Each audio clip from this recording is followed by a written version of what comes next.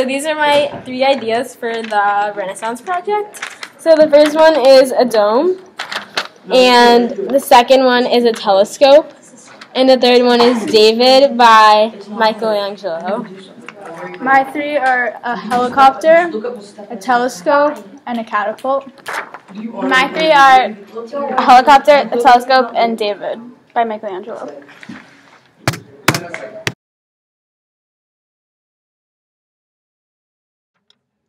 Our final design idea was to build the flying machine, and here's the sketch of it.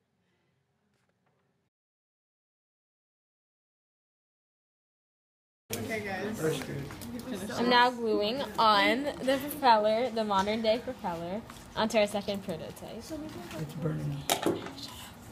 Right now I'm covering the beams with a purple ribbon because before we messed up a little bit and we had fabric all around the whole entire thing and it looked really messy, so we decided to take it off and there were little pieces of fabric everywhere, so to make it look neater we're now covering it with purple ribbon. We are now painting the propeller of our second prototype because we thought if the propeller was black it would look a lot more realistic. And We're now trying to figure out where to place this extra beam for more support.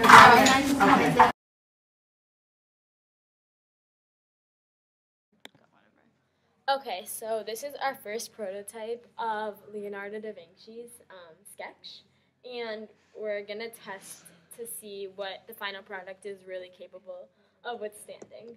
So, if I were to drop this from a couple of inches, it would stand in the end, but it really does have a wobbly end, landing. So, also it's made out of cardboard.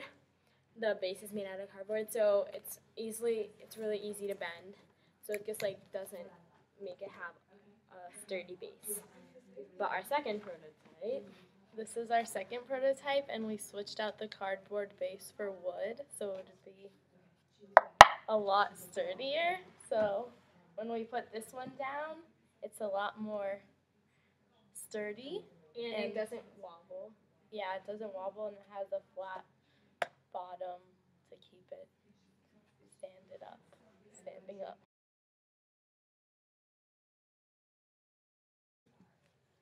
So this is our second prototype of Leonardo da Vinci sketch that was made during the Renaissance time. So coming into this project, we knew that we had to incorporate physical science, and we incorporated it by having a triangular base that would all lean on each other at the top to support everything physically.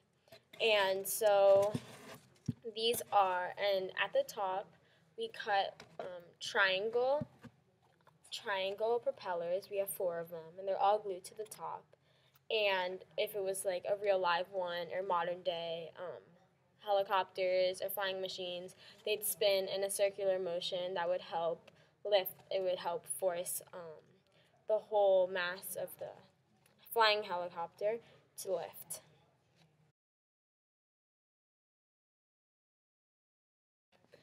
Our project was based on a sketch that was not physically made during the Renaissance times. Although it was a much advanced sketch for its time, it was not actually built back then. His sketch later helped pave the way for modern-day flying machines.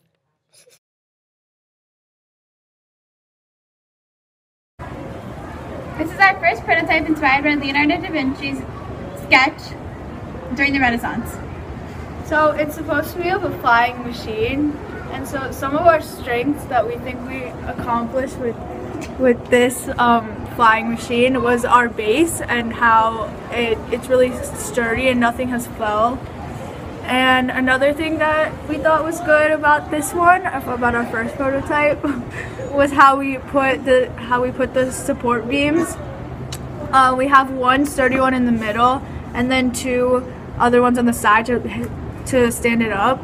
And some weaknesses that we had were that we think that these were a little too thin, so this is a little bit wobbly on the top, and we could have made our discs or propellers a little in a different material because these broke a couple of times. So some improvements we'd make with our next prototype would definitely to make these a little bit more sturdy and maybe make a more modern interpretation of a propeller from today's society, and also to fix the base and make it a little bit more sturdy to hold up this.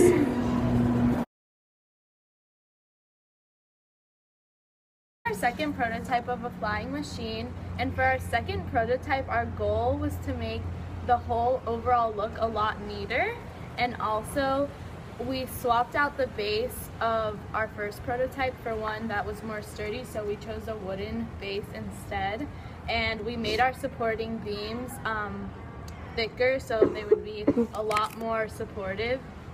As you can see the difference. Also, we added 2 more beams just to make sure everything stayed up.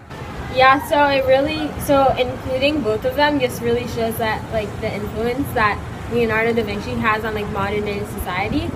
And also at first, when we were first working on this second prototype,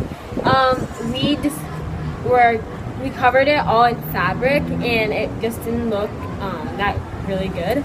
So we took it off and it's just like a lot better now because you could see the emphasis of the structural base.